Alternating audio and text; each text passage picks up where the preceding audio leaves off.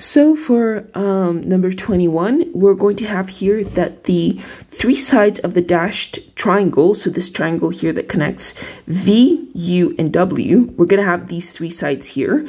And these three sides are equal to V minus U. So one side is V minus U, the other one is W minus V, and the other one is U minus W.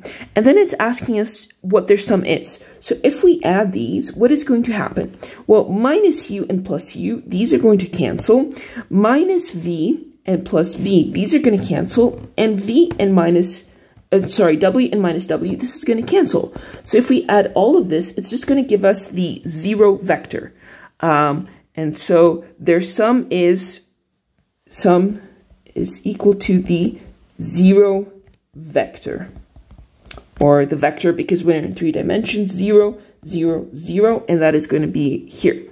All right, and then it's telling us to draw the head to tail addition around a plane triangle of 3, 1 plus negative 1, 1 plus negative 2, 2.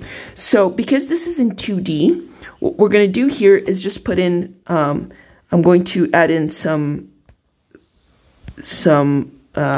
dimensions here. Okay, so 3, 1 is going to be here 1, 2, 3, 1. So it's going to be this vector.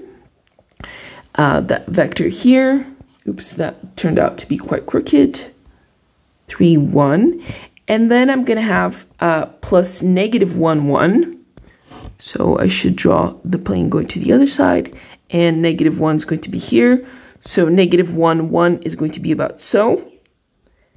And then we're going to have, let's see, negative 2, 2. So let me extend also to the other side, negative 1, negative 2. Actually, I should have drawn negative 1, negative 2, 2. And so it's going to give us here. So what happens when we draw the tip to tail addition? Well, I'm going to have to move these, right? So what I'm going to do here is I'm going to first move the first. Oops, that was the wrong thing that I moved. Let me move this whole vector and put it here. And then we're going to take the third vector and put it tip to tail here.